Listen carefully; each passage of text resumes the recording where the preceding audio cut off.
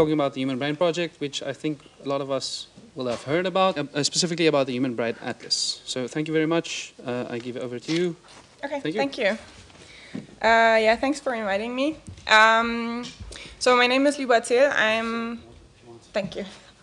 I'm working for the Human Brain Project since 2017, and I'm actually working in the team of the curation. So I'm collecting all human data and monkey data within the HPP, curate them, check them for quality, and integrate their metadata into the database we're setting up, which is called the Knowledge Graph, and there's going to be a talk in the afternoon about this by Oliver Schmidt.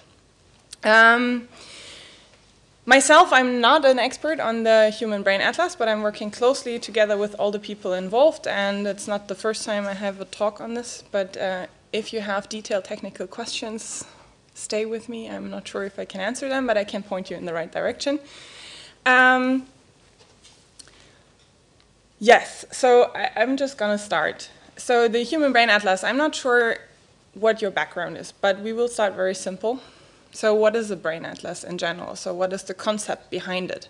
And speaking of concept, I wanted to point out that I'm doing a lot of concept development. So the whole architecture behind the database, for example, the metadata behind it, that's like the development that I do together with some colleagues. So if you have questions on that, in the end, we can maybe have a short excursion on that. So, but what is a brain atlas? And in general, we can say, well, a brain atlas, of course, has to have a space. So we need to determine the coordinate space. And we can do this for the Earth, of course, but we can also do that for the brain. Then the second thing an atlas has to have is a map, right? So there needs to be something delineated onto our space. And these delineation of parcels in the space, can we do that on the Earth, of course, but we can also do that on the brain. The last thing is we have to name and define what we actually delineated before, right? We have to give it a name, we have to give it a definition, and we have to give it a relation. And this terminology, it's a bit weird to get this terminology, can of course be done for, again, countries on the Earth, but also for brain. And I mean, here you might know, if you're coming from an anatomy background, that there is a lot of discussion and arguments about how to name things, what is equal in namings, and so on. So that's also a thing I'm working on a bit. So these three things need to be in place. Now the question is, can we have one space and different maps or different atlases in one space? And of course we can. So if we take the Earth, we can already imagine that we can have countries, or for the brain, we could have psychoarchitectonic areas delineated. But we can also do it on geographical features for the Earth, and we can do it on fiber bundles for the brain. So of course we can have different atlases in one space. And this is a bit what the HPP atlases are about. So we are providing a supported set of spaces, and then combining different atlases in the same spaces in order to make relations between them. So the next thing would be then, what is actually HPP providing? So I mean, brain atlases are around for a long time, but what is the HPP Human Brain Atlases about? So which spaces do we support? So currently we're supporting 3 spaces in particular. So this is the MNI colon 27. And this is an important thing, we're supporting the original version, the one from 98. That comes more into place for the MNI 152, so for the next one. So we have a resolution of 1 millimeter here. It's an average MRI template of one human male, like a young male, who was recorded several times, and then the average brain was used as a template. The publication is from '89, that's where the version comes from. So then we are supporting the MNI ICBM 152, but particular, that version. So there are 9 versions out there of the MNI ICBM 152, and as a data curator, I can say, if people are providing me data and I ask in which space do you provide it, and they say MNI 152, I'm a bit puzzled. So versions are important. Not so much if you don't care about details, but for the MNI, but in that case. average MRI template of 152 humans. The original publication was in 2009, and then there was an update in 2011 again. And as you can see already for these spaces, so these are taken out of the Atlas viewer actually, so the colon has much more defined Zehl key than the average brain across 152 humans, which of course comes from the intersubject variability. So these are like quality differences in the spaces. And then we have a very special thing in the HBP. We have the big brain space supported. That's a joint project between the McGill Institute in Canada and the Research Center Jülich, where I'm located also. We're currently working with the version of 2015. There are some others in the going, and this is a full brain reconstruction at 20 micrometer resolution. That's the most highest resoluted brain you can get right now. It's from one human male, which was 65 years old, and the original publication comes from Amons et al. Currently, they're working to get this brain scanned at a 1 micrometer resolution.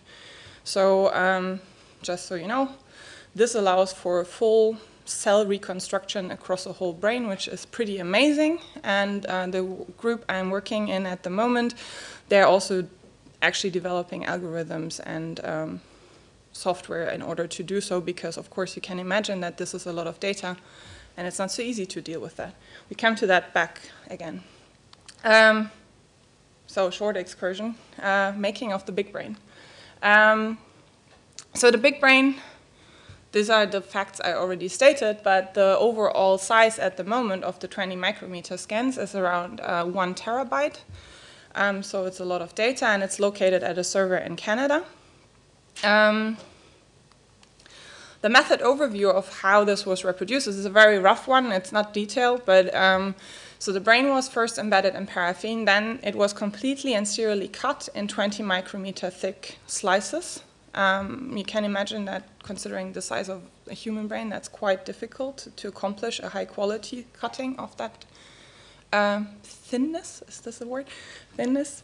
So we ended up with a total number of brain slices of 7,400. And all these slices then were stained for cell bodies. And all the slices were then digitized and reconstructed to a 3D brain simulation. So here you see a rough reconstruction of these slices. And you end up with a 3D brain model, which you can actually also slice in oblique way. So it's in the digitized version. You can do any slicing direction you want to, and end up with this 20 micrometer and a bit plus resolution. So the big brain now, what it means in sense of it's out there and you can use it. So because we have this high resolution, we can of course look at differences in cytoarchitectonic compositions because they are visible. So here there's one example. We have, it's a visual cortex. Some of you might recognize it, no. But there is differences in the layer structure between V1 and V2, and you see that here quite nicely, right? So you have this this part in the V2, and then it's dissolving, and this is the border actually between V1 and V2 in that Gurai. The other one that you can see, I mean, you see here also large dots, black dots. These are larger cells. And the larger cells are also nicely detectable in the motor cortex, where there are the BAT cells, which are connecting directly to the spinal cord, and they're huge cells. So they're easily spotted in the big brain. So that's quite nice. But then you can, of course, do study with this because you have this information out there. And these studies are currently taking place. I just took 2 of them. One includes actually cytoarchitectonic maps. So people are sitting down and making exactly these border decisions. But if you now see that we have 7,400 slices, you don't want to do that in every slice manually, right? So that's going to be annoying and taking a lot of time, or a lot of PhD students or masters. So people came up with a better approach. So they only did, for the V1 and V2, they only did manual delineations in 1% of the brain slices that's roughly contained V2 and V1. And then 99% of the brain slices were actually delineated by a deep learning algorithm also developed in my group by Timo Dickscheid and colleagues. Currently published as a data set are those two areas. They're fully mapped with the algorithm, and the according expert slices are also available. And there are like, I think 10 in the making at the moment, 10 further areas. Later on we will have a look. If you have your laptop or tablets with you, we can have a look at the atlases. And you will find actually more areas in the big brain. Those are only like simple interpolations between the 1% delineated expert slices, so they are not fully mapped by the sophisticated algorithm. But yeah, so let's continue. There is another publication from Rextile et al. Who segmented across the whole big brain the cortical layers. And that, of course, now enables to do specific analysis of layer-specific features across the whole brain, which is also nice, and it allows, for example, for cell density measurements in the layers or for cortical thickness. And now you can imagine if you combine those two studies, you can actually do that specifically for certain areas. So that's nice. That was the short excursion on the big brain. Let's get back to the general atlases thing.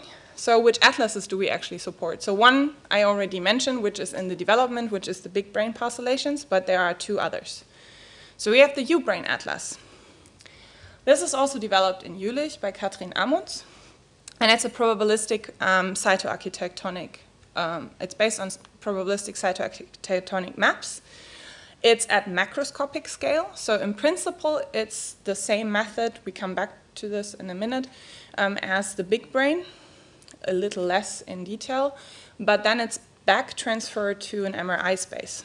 And this is giving it back this 1 millimeter resolution. So we're at the macroscopic scale here. We're having this transposed into the MNI colon 27 as well as the MNI ICBM 152 from the version I mentioned before. And there are two versions out there because it's also an atlas in development, so it's not a fully mapped brain yet, but we are currently increasing the number of areas like sequentially, and every time there is new data coming out, the data are published first and the paper comes later. So that's the current idea. Yeah, by the way, feel free to interrupt because I think we have a bit of time. I didn't plan for a 50 minutes talk.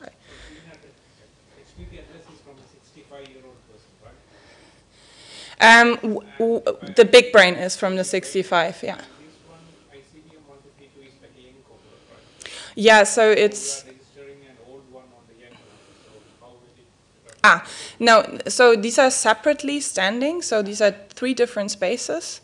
They are not registered to each other. That's gonna happen in sense of people want to translate from one to the other, but, and the 152 is 18 to, I think, 43.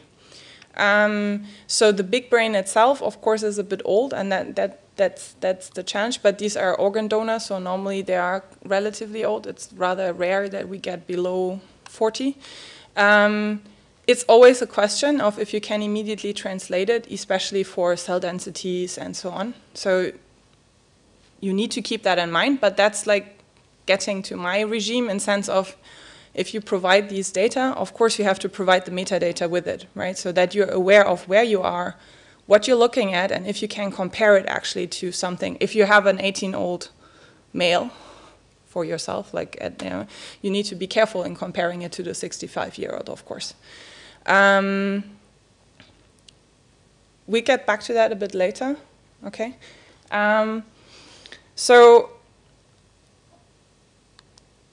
the next one we currently have integrated is the fiber bundle atlas that's developed by Jean-François Mangin.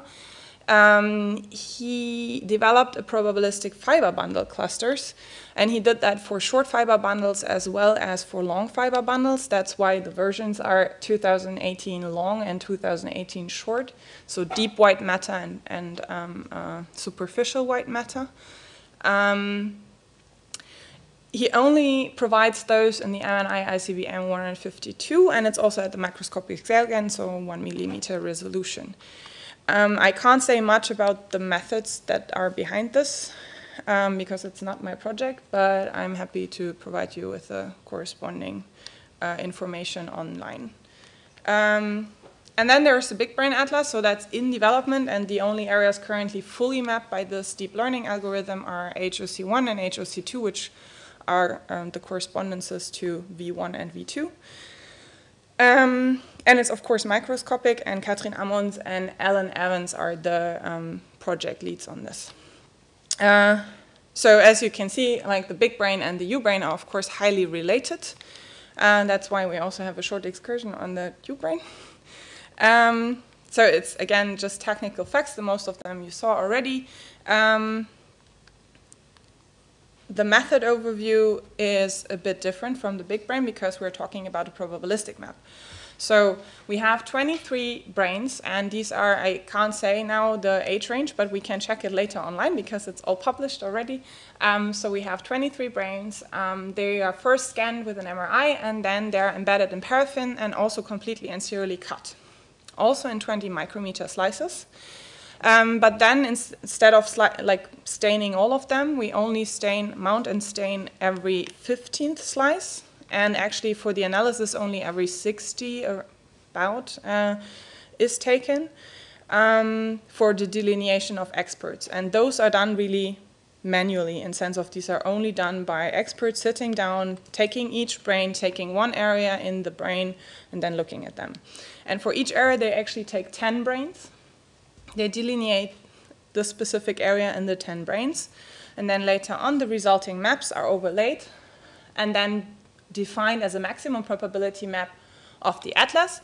But the raw data, the probability maps of the overlaid individual maps, they are also available. The individual maps are currently not available. Maybe they will be in future, but right now it's only the probability maps. But of course, if you can see here, these are 10 subjects, and this is V1 and V2. They were delineated in the same 10 brains. You see already that there is a quite relatively large inter-subject variability. So the resulting maps and the resulting atlas kind of take into account these subject intervariability, which makes them a bit more robust in respect to atlases that only take one brain and look at them that way. Okay, so that's about the U-brains for the usage note, for the technical part, but the usage note. So you have this inspection of inter-subject variability, and later on you can also have a look at the probability map. So this is the probability map of V1, and V1 is called in the U-brain area HOC1 for human occipital area 1. But it's the correspondence to V1 or Brodmann 17 or the Kekut-Sulcus. Then this, of course, provides us with a relatively reliable cytoarchitectonic brain atlas. And these maximum P maps are also available online. And currently, so in the version 18, we have 106 areas defined. Most of them are cortical, and we have a few subcortical ones at the moment. There are, let me lie, I would say around 30 currently in the making, those 30 more areas, and so at the end of the project, and then maybe 20 more at the beginning. So it's a continuous development. Every time there are some new areas out there, they are published first as probability maps, and then secondly integrated into the atlas as the maximum probability map, and then there is a new atlas release. So these parcels, of course, allow us to anchor other data to them because they're in a common space, and people that provide data in the common space, we can actually then attach them either semantically or really by coordinate-based spatial anchoring.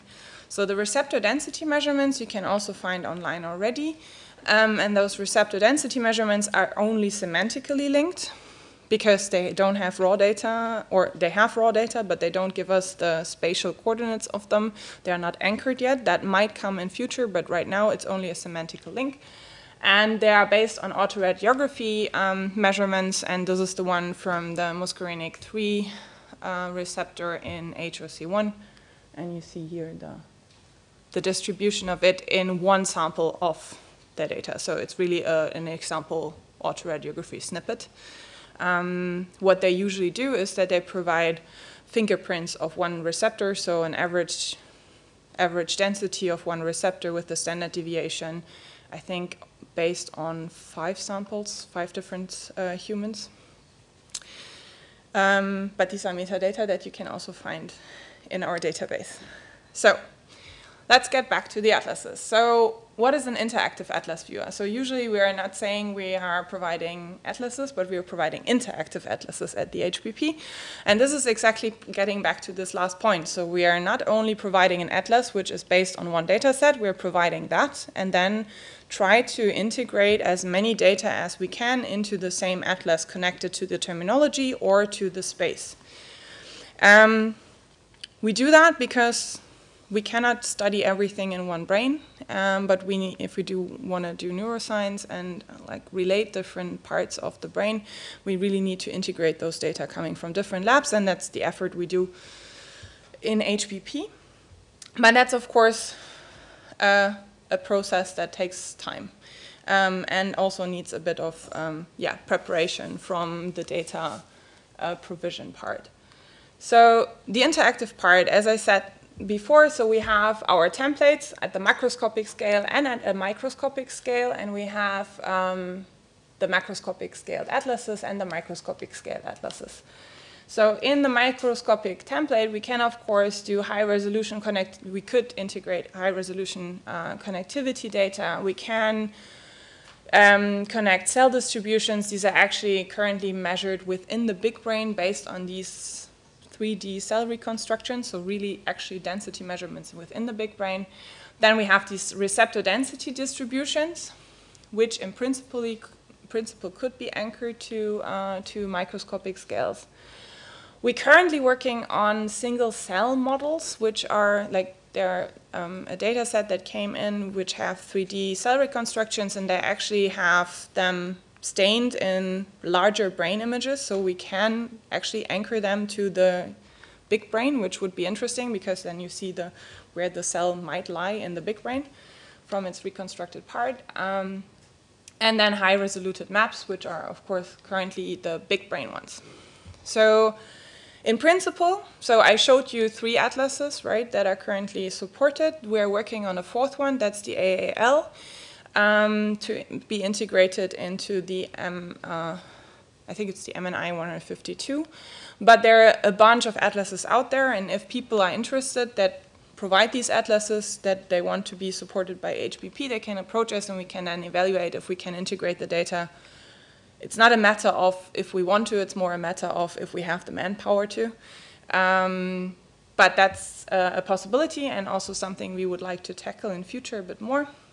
And then on the macroscopic scale, we have low connectivity data, we have functional imaging data, we have low resolution maps, and then there are these combined things. We get a lot of stereotactic EEG data and EEG data and TMS data, and all of them in principle could also be linked to atlas structures based on coordinates if they provide them. But I didn't mention them here because they need to be displayed differently, right? So, I mean, they are electrophysiology data, so time series, and we are currently working on a lot of integrations with different software so that you can actually switch from the atlas from a coordinate point that marks an electrode contact to a software that can display this time series that is connected to that coordinate point. So that's something that's in the making and nearly done, but not yet ready to show. So behind the scenes, as I mentioned already a lot, we are doing more than just showing nice images. So we do a lot of metadata and data curation. And there is the big thing, which is the knowledge graph, so the KG You might hear that abbreviation a lot in HPP, which are the important parts. So that's the database, and that's more or less us, so me and roughly 20 people that are looking through the data, looking at the metadata, trying to standardize them, and then integrate them into the database. So I can highly recommend the talk from Oliver Schmidt today. He is going to talk a lot about the technological part behind that, I guess. So if you provide data, you could ask for if you can be curated, so if we could help you in doing so. If we accept, and that's mainly to the point, like if we have enough manpower, and if your data are already organized, because the better they are organized and standardized from your side, the less we have to do. So if you come with a, for example, BIDS conform data set, we are very, very happy and would immediately say yes to your data.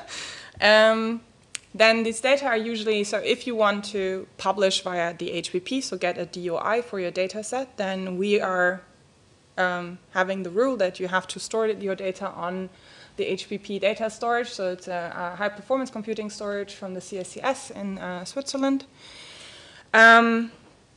Those is where the data are lying, and then we take metadata out of them and link them according to the data here into our database.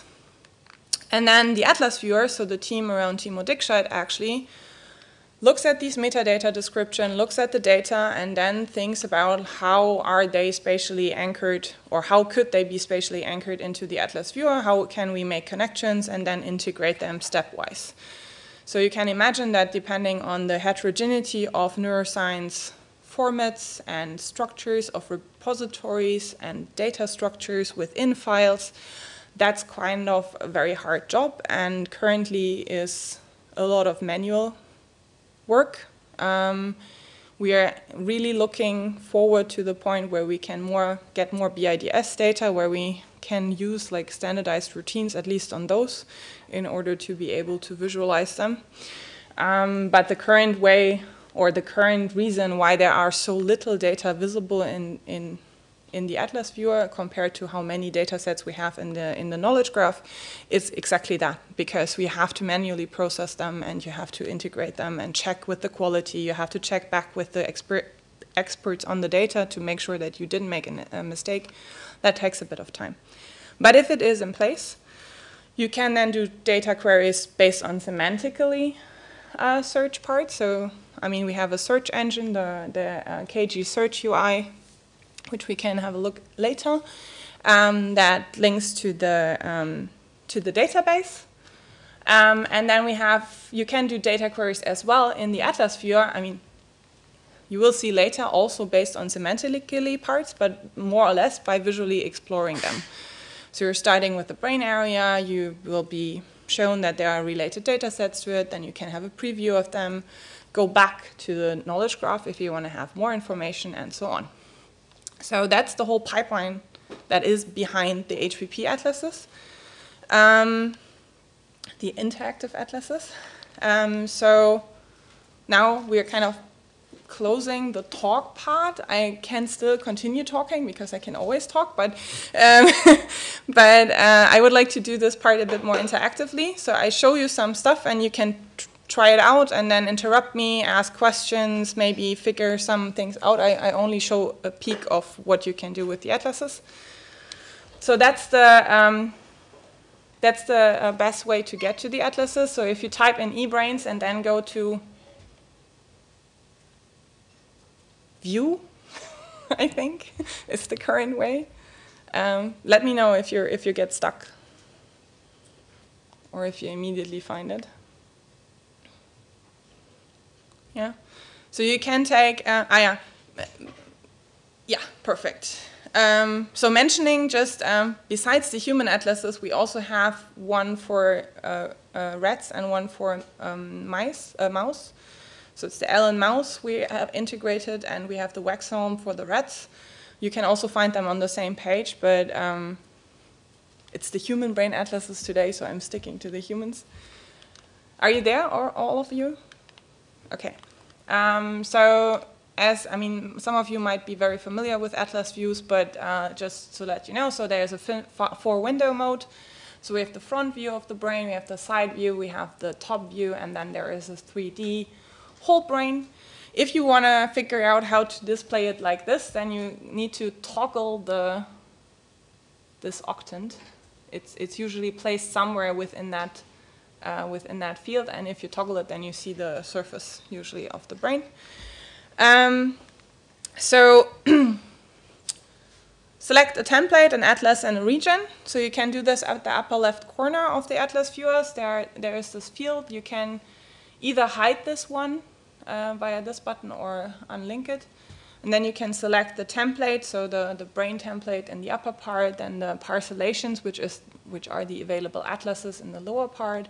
And then you can search for a region. You can also click this part, and then you see a hierarchical organization of the regions. I guess that works for everyone, right? You don't have to select my selection. You can do whatever you want to.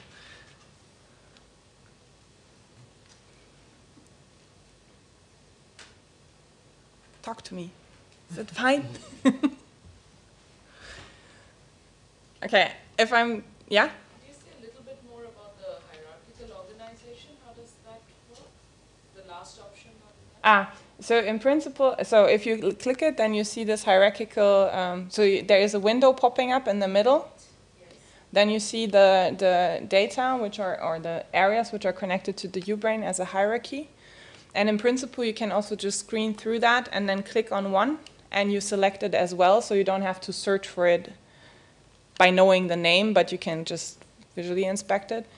And right now that is hard-coded, but in the long run, we actually will connect that to ontologies. So for the supported atlases, we will register. Does anybody know what an ontology is?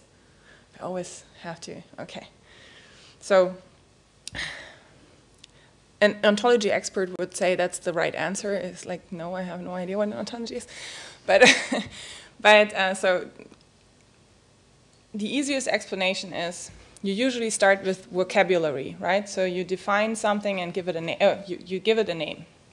The second step is you define a terminology, which actually means that you give the name a definition, right? And an ontology takes all of that and all the terms or terminologies out there and then makes relations between them. So, for example, we had a nice thing with the areas, right? So I said area HOC1, and then I said it's V1, and then it's 17, right, for Brodmann. So these are all different names, and they all have a similar definition, which is based on the location of that area, and an ontology is making the relations between them and saying, okay, all these three terms are actually related because they are reflecting the same anatomical structure, or a similar anatomical structure.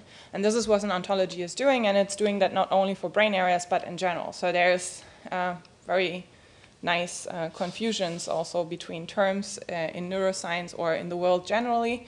So best case, if I would say, what is for you a data set, I'm pretty sure we come up with 3 different definitions here.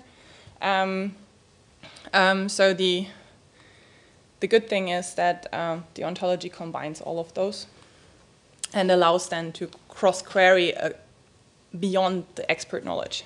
So that's the ontology, a rough ontology explanation. Yeah, and this hierarchy in future will be connected to an ontology, which then would also allow to jump across different hierarchies, right? So if you are selected HOC1 and 1 and you would like to switch to the red atlas, currently there is no connection between the V1 of the red atlas and our HOC1, but an ontology could make that link and make it actually explicit by explaining that's the red, that's the human, so it's not the same, but we are talking about a related thing. Okay. So then, actually, when you select one, so if you type in some area here, so I typed in HOC1 because it's a nice example, you can actually select those.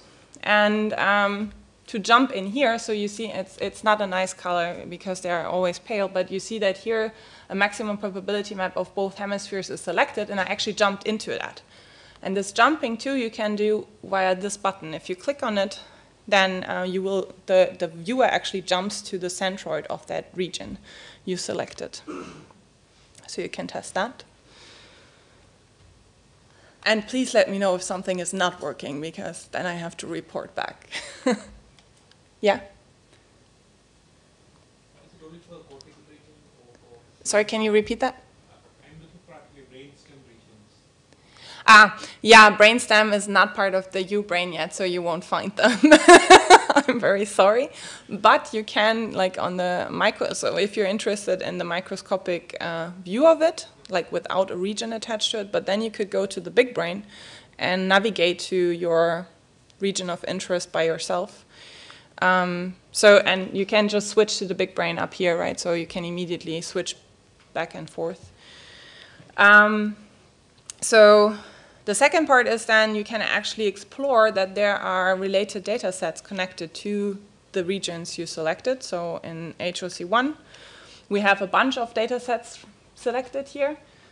And you can filter for them. There are certain filter keywords in place. So I, for example, here now press the filter button, then I selected autoradiography.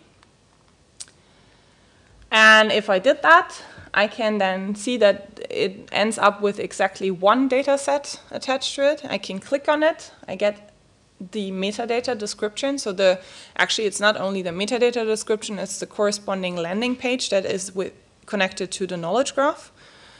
And here I can press the preview button, for example, and then I get a list of images that are connected to that preview. And if I click on them, I can visualize them. So I can have this image, for example, selected if I click on the NMDA preview. So I already mentioned connection to knowledge graph, and of course you can also click on the explore button, and then you end up, so there should be a page opening, a tab opening, which leads you to the landing page of this exact data set that is registered in the knowledge graph. And there you can find more information. So you can find the custodians, which are Carl Sillis at the moment and Palomero Gallagher, that are the leading parts in it. You can find that there is actually a project related to it, so there might be more data that are dealing with density measurements of receptors. You can click through this. You can see also the subjects, like what age they have and so on, a bit below on the landing page. And this is how this is connected. So play around with it, try to find things. Let me know if you stumble into issues. As a summary, so as I said before, it's not my work, not at all. So only the ontology and metadata part is my thing. But there are a lot of people connected to this over the world. So brain architecture, as I mentioned, is Jean-François or Jeff Magin and his group. There's also Bertrand Thirion, who is delivering, so I didn't show any data from him, but he is delivering a lot of fMRI data for the HPP. Then there's Francesco Pavone, who is doing cell reconstructions. Rainer Goebel, who is doing a lot of human data in general, varying from fMRI, high-resoluted fMRIs for especially.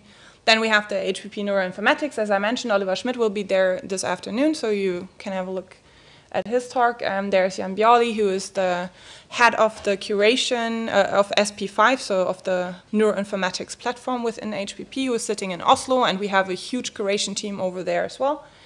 Jan Le Prince is sitting with Jeff Magin and doing a lot of spatial integration for imaging data. We have a bunch of people developing the big brain at the McGill University. Then the supercomputing center in Jülich has also parts. Then us, the data analytics parts. So there's me, and there is a bunch of other people here. And then the brain mapping, who are doing the U-brain and the big brain mapping. And these are also not all people. So if you want to have like the actual contributors to each data set, you should have a look at the data set cards. They are mentioned there.